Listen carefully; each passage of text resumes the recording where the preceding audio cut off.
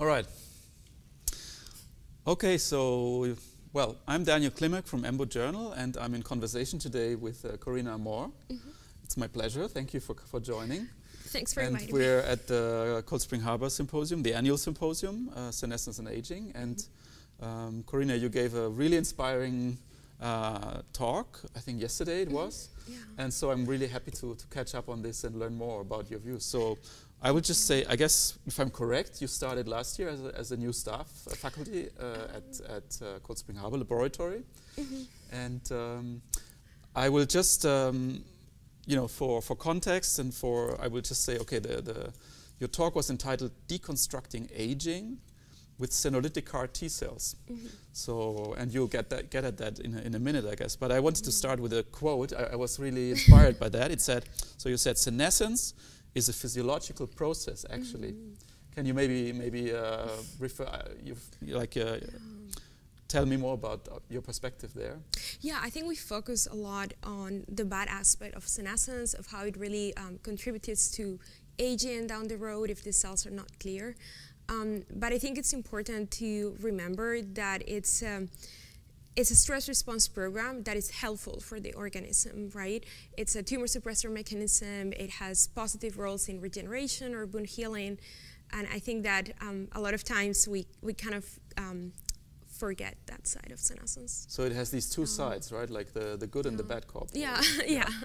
But here, in the elderly, I guess we're more, well, it can help prevent cancer, I guess, but then at some point it gets detrimental, correct? Yeah, I think with senescence, the key is really the time course. Like when you induce senescence acutely and the cells are immediately cleared by the immune system, this is very beneficial. But if these cells do not get eliminated and they keep accumulating in the tissue and they keep generating inflammation, that's when they become a problem. But usually the body would be able to clear them out with the endogenous immune system, right? Right, but with aging, you have on one hand higher number of senescent cells being induced because you accumulate more damage, and on the other, your own immune system doesn't work as well anymore. So they end up, not being able to really clear the cells. So they stick around and make trouble, basically. Yeah, basically. Yeah. And well, I guess most of the, many will know now, by now, during recent years, there's a lot of excitement about drugs that can target these cells possibly and remove them, different pathologies. And yeah, I guess but you were still not satisfied. I mean, there are still limitations of these different ways of, maybe you can explain more about this. Yeah, I mean, there are some approaches mostly based on small molecule compounds to eliminate senescent cells. And, the efficacy varies. A lot of these drugs are really repurposed from cancer studies, and then they were kind of found in vitro screenings to have some senolytic activity. But for a lot of them, we actually don't understand even the mechanism of action very well. For example, fisetin is used very often, but this is a flavonoid, it's a natural product. We don't really even know what the target is. So would that be required? So do we actually care? Or? I think it's important to understand which cells we're targeting in tissue. So we know if we give these drugs, we see striking effects in the mice, but it's really difficult to know whether this is really due to targeting senescent cells or not, and what cells you're actually targeting. If you don't really know well the mechanism, I think it's hard to So we need a thorough understanding of which cell types are senescent in the tissue, and then what's the consequence of removing them.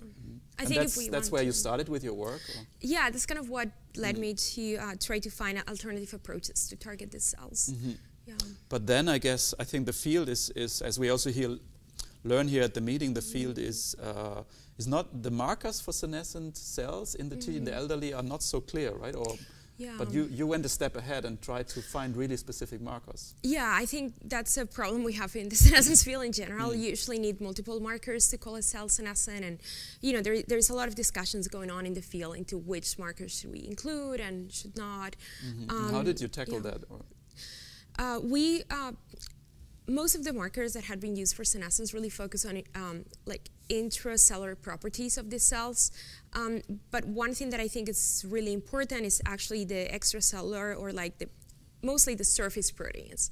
I think that's an interesting approach, because if you know specific surface molecules that are really upregulated on the cells, you can do things like sort the cells out from tissues by fax, for example, and then you can actually do studies with these cells, which you wouldn't be able to do if it was intracellular markers, or so at least not so easily. So like profile them and be more specific overall, right? Yeah, yeah, that's what you did, right? Yeah, that's what we believe. And then I was struck by, because I'm a blood biologist, and so the marker you mentioned eventually, which did the trick, was UPAR, right? And this is a wound, so like a coagulation cascade factor. It is. And how come this is so specific for senescent cells in the end? Wasn't that a surprise in a way? It wasn't. So yeah, UPAR definitely has a role at the end stage coagulation cascade. It really helps degrade the fibrin clot.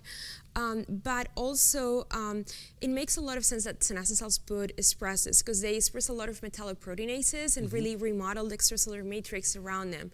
So it really fits into the biology of the cells. And what we found is that UPAR is really overexpressed by senescent cells compared to other populations. Yeah, this is really fascinating to me. So, and then it's all about also including translational aspects and really targeting these cells specifically. And there you took advantage of the CAR-T cells, right? Yep. And how does that work? And apparently you were really successful doing so. So how did you approach this? Yeah, we wanted to, obviously CARTs were initially developed for cancer, but we're very curious to see if we could use them to target a specific cellular program like senescence. So knowing that UPAR is really high on these cells, we just engineered CARs that would recognize UPAR as their target. In throughout the body or in a specific tissue? For now, throughout the body. We are definitely working on trying to make them more tissue specific, but the initial approach was just throughout the body. And you know, we've done a lot of studies and syngeneic studies in mice, and we see that indeed the CARs are actually able to target the cells. So they are functional, right? They are functional, yeah. And how does it work? Do you give a single injection, or is it a lasting treatment, or? Right, we give a single low dose injection. In all of our work, we tend to use between 500,000 to 1 million CARs, which is much lower than what you would use if you were doing cancer studies. You would be given like 3 million at least. So it's between 1/3 and 1/6 of the dose. So that's sufficient. And do they persist in the body actually? They persist. So we've done studies in aging where we've treated the mice when they were young, like 3 months old, and then let them age. And once they become 18 months old, we see that the CARs are actually still there, and a lot of them have memory properties, so they've really developed persistence. And that's a good thing to have, I guess, right? I believe so. I think it's good.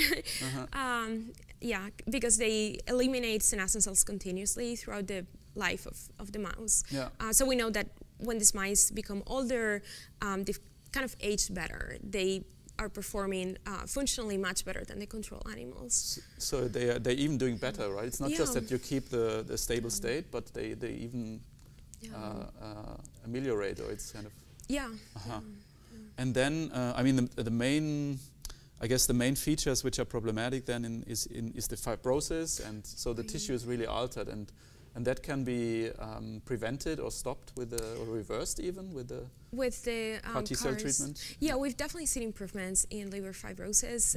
We check mostly short term in those studies, so it would be good to see what happens long term. But yeah.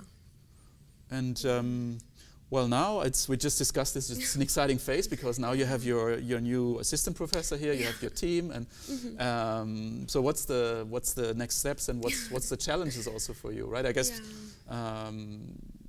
what's the projects you work on to optimize this or to get it further? What's the next steps there? I mean, I think there's still a lot of work to do. Ideally, we would like to see the CARs being taken into clinical trials, but you know. What's the hurdles there? So the toxicology tests. Yeah, a lot of safety still would have to be done. Try to decide what would be the best CAR design, what would be the best target. We like UPAR a lot, but maybe is the UPAR conserved in man actually? Yeah, it's also expressed in humans. Although the homology is not the sequence, it's not as similar. But we also see that in human tissues, senescent cells express high levels of UPAR. And is that, because I remember from your talk, you said something about you might profile these cells more to find even a secondary marker. So is it advantageous to have a combinatorial marker combination at last? It could make them even more specific. I think it would be for subsets of senescent cells, or for example, yeah. And then the other angle, I guess, is okay. This is cancer, and it's really promising. So congratulations. Thanks. But of course, there are many pathologies and disease contexts, and I guess you can.